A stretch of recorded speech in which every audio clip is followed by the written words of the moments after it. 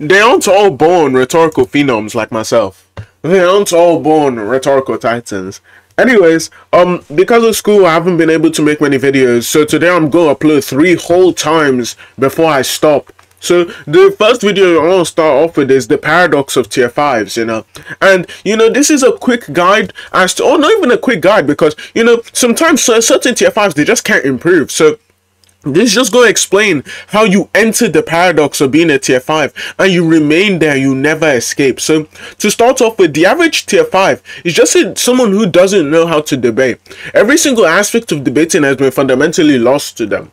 Usually what they do is they listen to people debate, they listen to people's arguments, they get a few scans, a few pieces of evidence, and they just start talking, right? Oh, in fact, take philosophy debating. There's a few people, they'll just walk around, they listen to a few infinity debates, and then they'll be like, I'm a high tier now, and then immediately begin to start debating. They haven't actually learned any of the fundamentals. They don't actually know. And I always tell people like Senju this, people like Mono this, all of these idiots, right? All of them, why you are never getting better. So even though they continue to debate people, maybe on some occasions they might even win because the person they're debating either A is way better than them and gets stun-locked by how bad of a debater they are, or B, right, the other person that they're debating also has less of an idea of how to debate than they do, so they're able to come up with win, even though usually those type of exchanges are usually the lowest level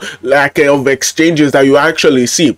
In fact, you can take the average argument that you do on a day-to-day basis, the average argument you do with your mom, it's probably more substantive and it actually gets way more progression than the average tier 5 debate. Now let me explain to you why. So to start off with, the average tier 5 rhetoric is usually just, haha, you're a bitch, you're an idiot, you're a fool, haha, you can't track, you aren't tracking, oh my goodness, you aren't tracking, right? They continue to yell at each other, right? Every single other point you make, and this is a concept that has been sort of popularized by Gias. You can tell by the last 3 words in his name that he's just an idiot, right? But look, this is a strategy popularized by Gias. Any other sentence somebody says, so if somebody makes an argument, then they say the word and, that is your cue to immediately start yelling the word shotgun. Now, again, typically whenever people start yelling the word shotgun, usually the reason why is not only do they are unable to actually track any sort of words, any sort of sentences past more than 1 line, they are unable to actually track it, so they just give up there, and instead of actually letting the opponent fully flesh out the argument, instead they just sort of cut it short so that they don't get beat down. So again, typically you'll notice that in tier 5 debates, what they want to do is immediately somebody says the word and in their argument, immediately someone just doesn't say only 1 word, just start yelling that they're shotgunning you, right? And after you do that, then you have to respond by giving the most mediocre response ever. So, for example, take Mono. I like Mono. Mono's funny. I like Mono. He's someone good to hang around. Even though he hangs around weird people, he's a nice guy. I can say with the all honesty, Mono's a nice guy. He's a nice kid, right? Maybe I shouldn't be calling him a kid. He might be around my age, but he's a nice kid, right? But look, whenever Mono starts debating, typically he has this issue where, one, he's never well read on the topic he's talking about. So take, for example, he thinks Luffy beats fiction. Now, all of the philosophy debaters, all of the actual intelligent people who watch my channel will probably click off around this part. So again, he immediately will be like, oh my goodness, he isn't actually well read on One Piece, right? He isn't well read. He hasn't read any One Piece, right? So typically you'll notice that if he's actually debating somebody, and the person who he's debating has read One Piece, they actually, and let's say they debate One Piece and verse, you'll notice they immediately begin to beat down his argument. The second thing is, Mono, not only is he not well read on any of the topics he talks about, but also the fact that he just doesn't try and learn anything about debating. So take argumentation, for example. Mono does not have any sort of, how do I explain this, argumentative virtues within his arguments. He has no sort of things where you can say, oh yeah, this stands out about his arguments. The way he structures his arguments in this instance is way better than and this other person, or at least you could say that is something that he has that any of the other tier 5s don't. Now, the thing that distinguishes a tier 4 from a tier 5, aside from the fact that they actually know how to debate, but it's also the fact that they have at least some form of even if the argumentation is a 5 overall, there's at least going to be one part of the argumentation where if they're able to drag it on down to that specific topic, that specific aspect, then it will be like their rhetoric 5, argumentation 5, except for that specific aspect, then there may be a 6 or a 7 on a scale that's like 100, right? So again, typically most tier 4s have that. They have that specific thing that they excel in, right? And then you look at the tier 5s. The tier 5s, they have nothing that they excel in. In fact, you say that everything there is like a 2 overall, because not only do they not know how to debate, but also they just don't know a lot. So take Tanwen for example. The way Tanwen structures his arguments typically is going to be stuff that any sort of refutation you give, he's immediately going to be able to find a scan that almost blatantly says what he thinks it's saying, right? And he's also going to have multiple other pieces of evidence that support the claim he's making, right? Now typically the average tier 5, what they aren't going to do is they aren't going to have structured their arguments in that sort of manner. Instead, the way they're going to structure their arguments is in such a way where eventually it's going to go down to an equal interpretation. Then you're going to start arguing about semantics. He's going to start talking about how, oh well, the denotation, the dictionary fits how I'm using the word and it doesn't fit how you're using the word, so haha, I win. Then even when questioned on something so basic as to why the dictionary usage, or like the usage of words, the definitions they give in the dictionary, why that applies to fictional verses, they immediately fold. How do you fold on something so basic, so simple, so trivial as that? How do you actually just crumble in the face of such a weak defeater? Now again, that's just why you can obviously tell that these sorts of debates, you can tell by their structure that neither of these guys are well read, neither of these guys are intelligent, and if they were intelligent, you'd be able to know, because they wouldn't be questioning why the definition or the dictionary definition of words actually applies to a fictional series. Like, be serious. You just need those sort of refutations, you just need to ask them, what do you think the dictionary is used for? Like, do you think the dictionary is just used in such a way in which most people just don't use the words the same way people in the dictionary do? That's stupid. Most people in the world, typically they're using the words in such a way where the dictionary uses it. That's why whenever you're writing down words or you see a word in a book in English class, right, and then you're like, I don't know what that means, right, you're advised to look in the dictionary so you're able to tell what the word means, because obviously, right, the dictionary usage of the words is made, and the reason why they have such like a large amount of definitions is because they go around and they see how people use the words generally. They see the sort of intentions that people have whenever they use these words, and then they determine how it's like that's how they just determine the definition. Now let's say the word that, if there was such a drastic change in how people use the word that, then the dictionary usage would change too. It's not something very hard to understand, right? But again, there's that. So typically the average tier 5 debate structure is going to be very unstructured. There's going to be loads of spugging. There's not going to be very strong argumentation there, right? And the reason why tier 5 is such a paradox, and I haven't really touched on this yet, so the reason why there's a paradox of tier 5 is specifically because of the fact that what they'll do is they'll debate, right? Typically they'll start off trying to debate people who are really good, so they'll lose and lose and lose and lose and lose and lose and lose and lose and lose and lose, right? Then eventually once they're going to win. Now you may say that they're only like they're improving back through each debate. Now it depends really. Like, are you debating because you don't want to make yourself look like an idiot, and by your drive to not make yourself look like an idiot, you're actually trying to improve your debate style? Then through all of those losses and losses and losses and losses, then you'll notice that you're suddenly improving.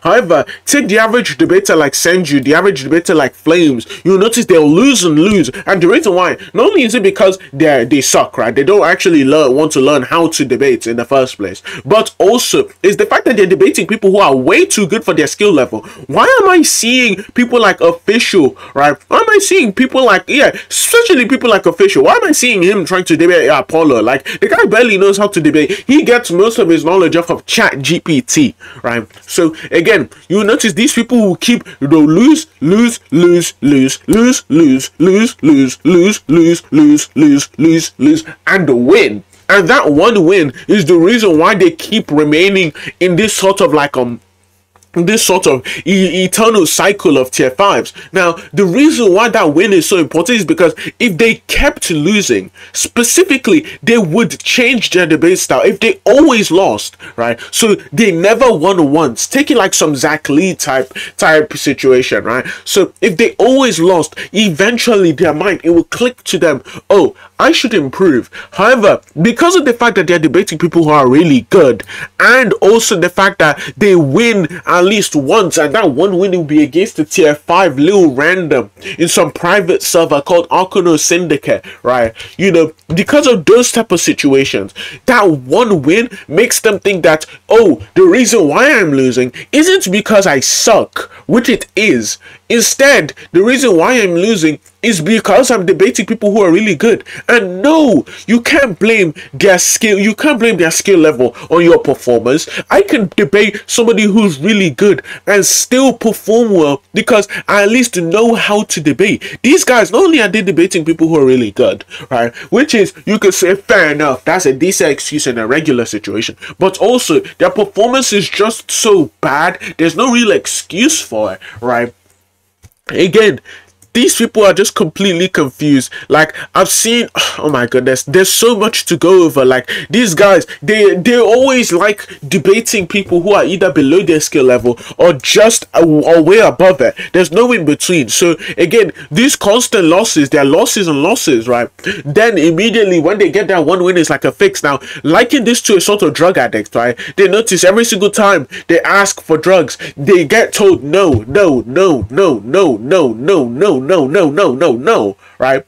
And then eventually there's going to be that one person, drug addict number 4, who tells them yes and does give them the drugs. And because of the fact that he tells them yes, then that potential, that possibility of getting what they want, getting that win that they strive for, it remains there constantly, right? That's the reason why if I go into, for example, Juju's private server, right, and I'll see in fact, let me check right now how much the average tier 5 has debated in there. And now you can compare how much they've averaged, the average tier 5 has debated in there.